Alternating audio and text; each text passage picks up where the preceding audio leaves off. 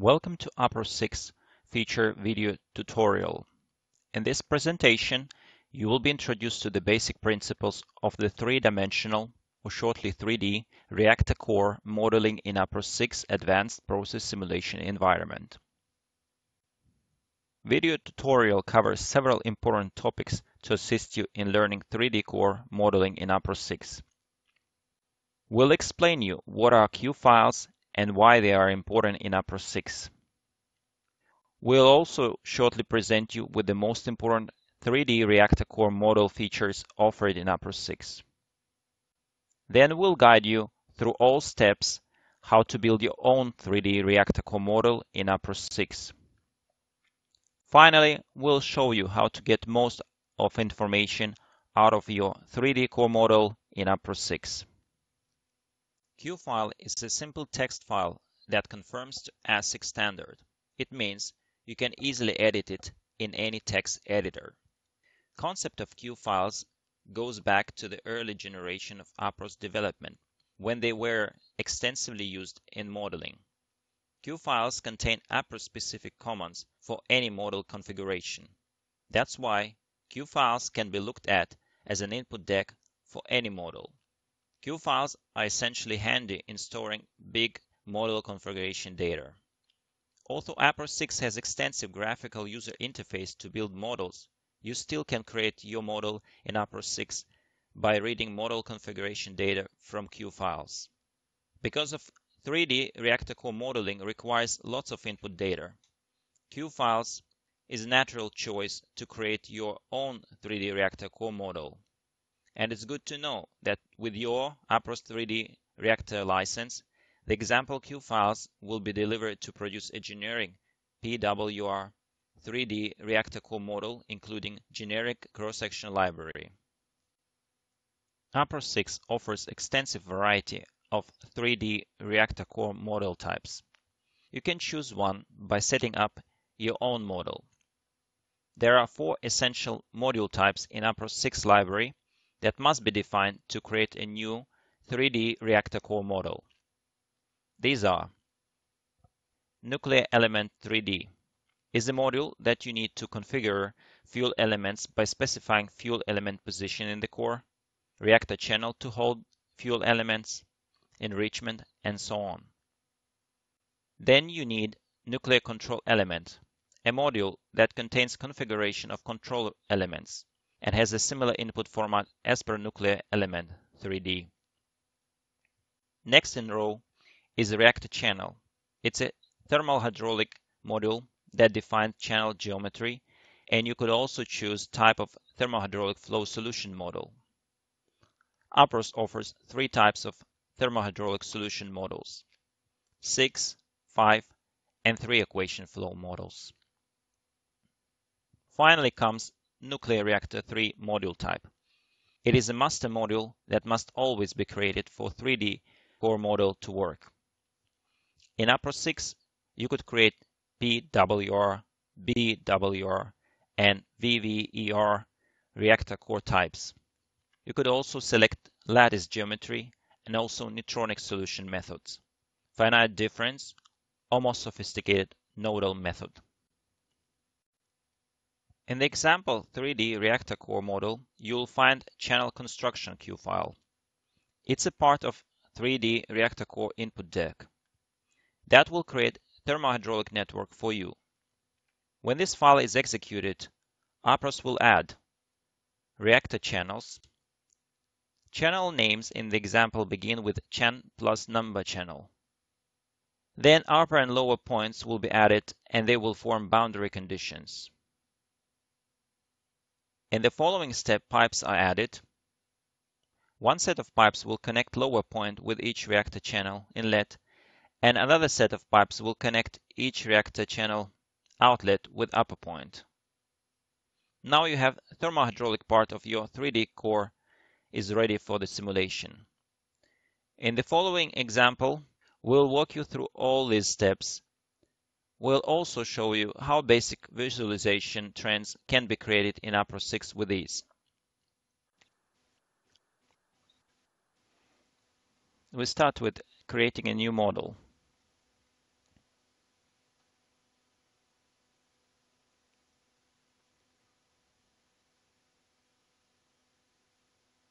It takes a while. Now it's ready. We rename our model.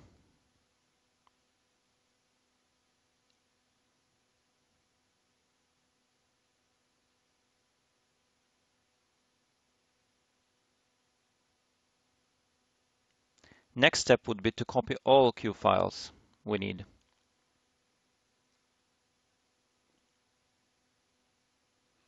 We can open one of them, most important.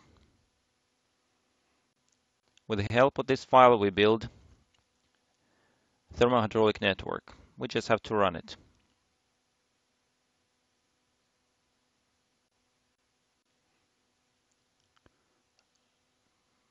When it's ready, we'll have thermohydraulic network built. Now we have to visualize it.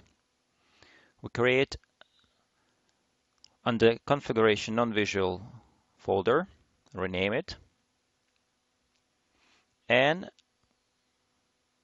after that we attach all models we just created.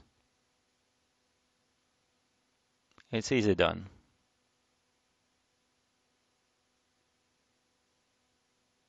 Once we import it, we can browse every model we imported. They're available here.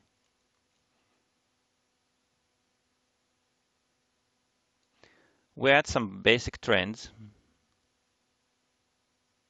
We would like to monitor mass flow rates. We select single channel, open trend window, and select liquid mass flow attribute to monitor. Easily drag and drop. So now we have ready, we could start simulate. It takes a while for preparation. Now we see simulation is running. Flow stabilizes. So we have completed our first step. After the thermohydraulic part of 3D reactor core model has been built, it is time to add some neutronics. Again, the 3D reactor core example has core construction.que file that will create all necessary parts. First, fuel assemblies must be added. In the example, they are named nel plus assembly number. After that, control elements added. After fuel assemblies and control rods have been added, it comes turn for nuclear reactor 3 module. This module essentially controls neutronics dynamic during simulation. When all bits are in place, one more step left. For our 3D reactor core to function properly, a suitable cross-section library must be imported. After this, simulation can be started. Let us see how it works in practice. First, we copy all Q files we need. The same way, drag and dropping.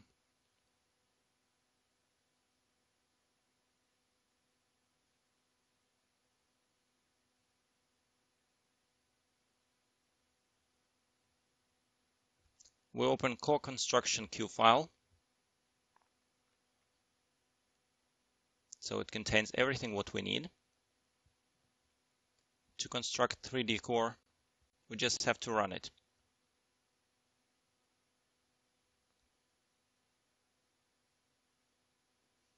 After it's completed, we'll have all modules imported. We just have to attach them.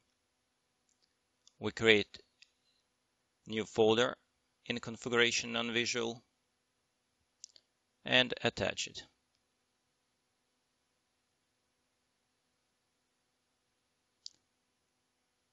First, we attach fuel elements.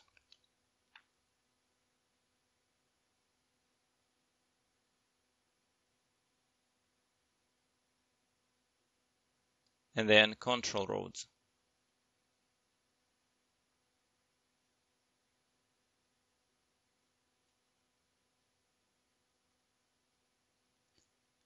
Finally comes 3D core master model.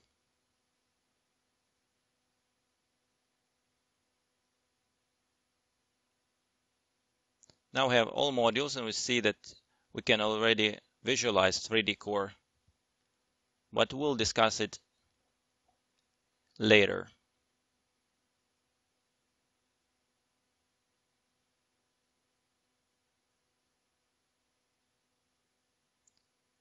We add some basic trending. We would like to monitor our power level, so we select it.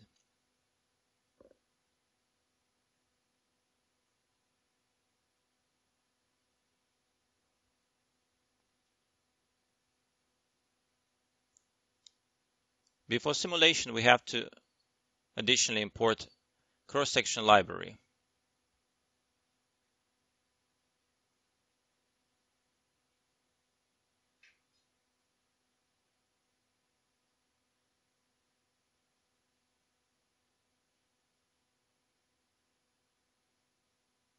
Here it comes.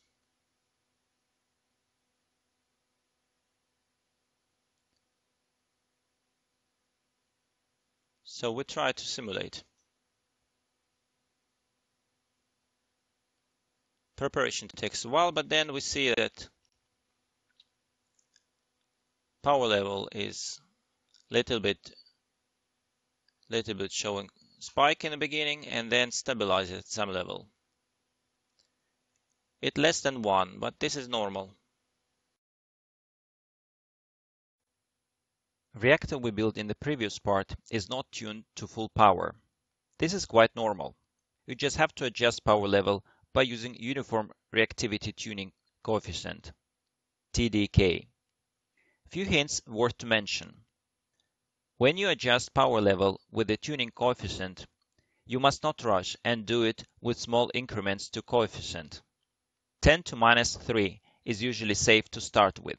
It is also good to reduce simulation time step, otherwise power spikes could cause instabilities. After your reactor power is at desired level, you could return simulation time step to its default value. All these hints will be shown to you in the following video clip.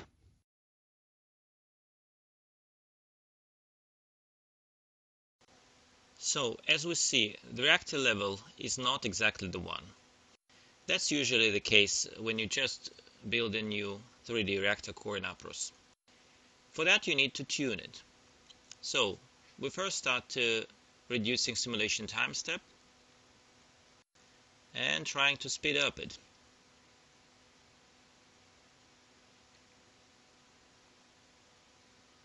Tuning process could be interactive, as you can see. We select tuning parameter, start simulation, and changing it, adding little by little.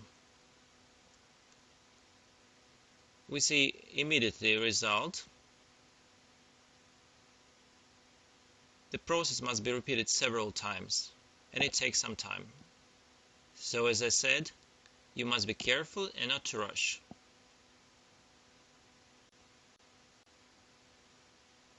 That's the final result. We stabilized our level at 1. 3D Reactor Core visualization in Apros 6 happens with the help of Visualization Editor. Click on this icon to open the editor. In Visualization Editor, you might have as many visualization views as you want. In this screenshot, we have 2. Sometimes it's important to have information in each view related to one particular cross-section. This can be done by selecting Synchronize Axis option. Now you will have in each view information about properties in one single cross-section. To aid you with visualization, Reference Axis option draws axes in each view to show you exact position of cross-section slices.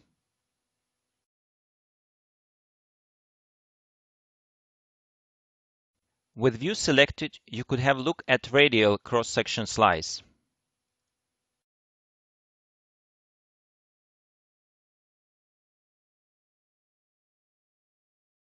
At vertical U cross-section slice.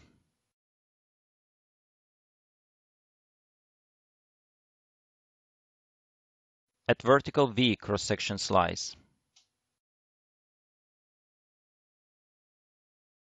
or vertical W cross-section slice. For rectangular lattice, you only need R, U, and V views. But if you have hexagonal lattice, you will need also W. Apros 6 also allows to export visualization results into SVG, PNG, and CSV documents. This is the last part of this video tutorial. In this part, we'll show you how to visualize 3D Reactor Core Model. We begin with the model we created earlier. It has all modules and components we need: fuel elements, control rods, reactor channels, and 3D reactor master module. We also created simple automation control circuit. It controls control rod position according to power level and set point. We have measurement unit, we have PI controller, set point. We have also device controllers. Each device controller is attached to control rod.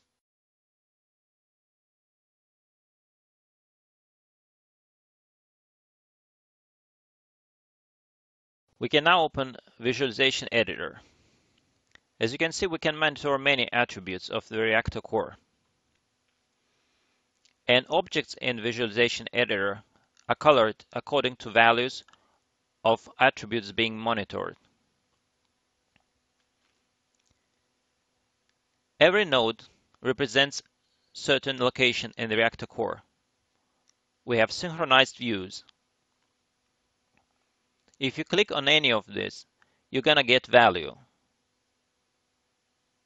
You can also browse core by selecting Slice. You can change axis view.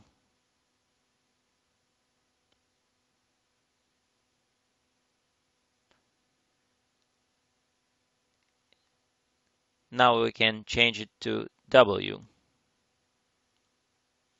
Return back to radial.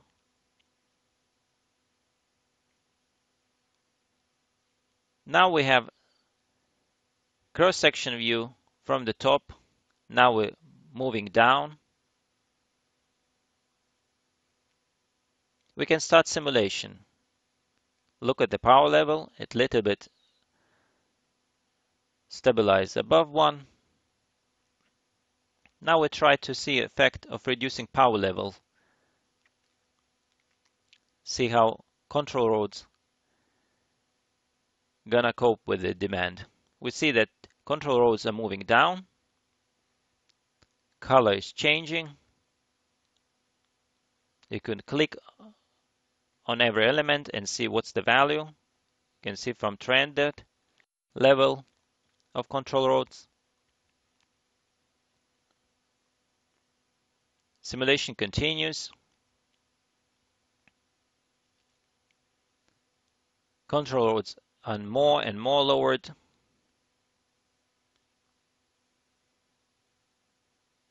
And you can see that color is changing. Now power level is changing also. Reactor level going down. Also we can see from the visualization editor that color is changing. Continues.